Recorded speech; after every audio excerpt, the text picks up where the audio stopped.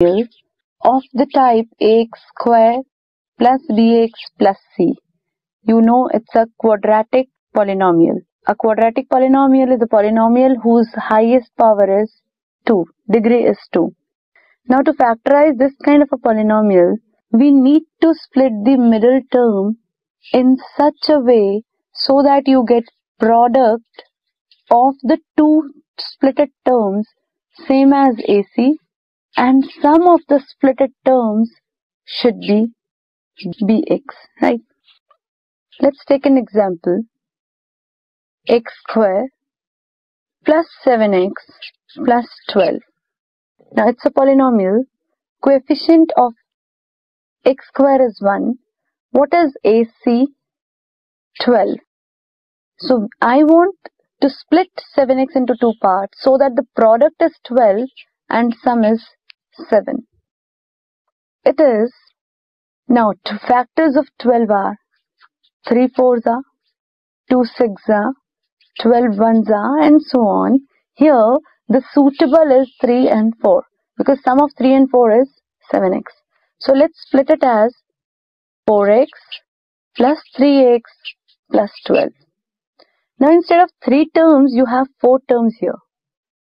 From the first 2 terms, take something common. What is common here? X. And you are left with x plus 4. In the same way, take common from the next 2 terms. What is common here? 3. But you should left with the same term. If not, that means something is wrong in the splitting. Now x plus 4 you can see is a common factor. You can take x plus 4 common out of it and you are left with x here, this plus sign and 3.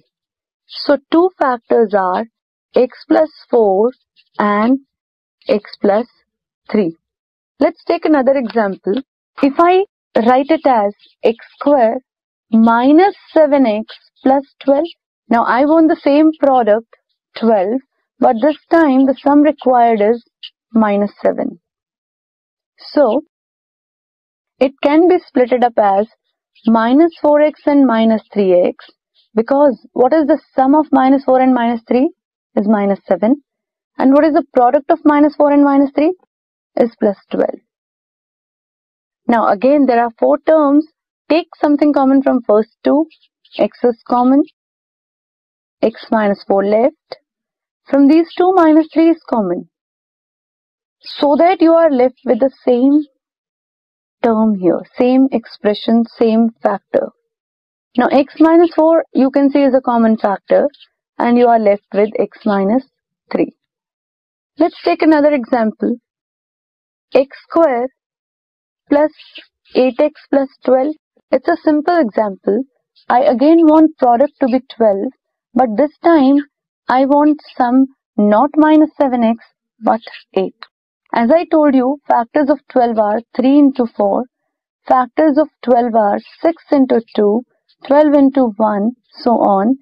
Here, this splitting is possible because sum of 6x and 2x can only give you 8x and product 12. Now again, take common from the 2 terms, x plus 6. Common from the 2 terms, x plus 6, and x plus 6 is a common factor. You are left with x plus 2. So two factors are x plus 6 and x plus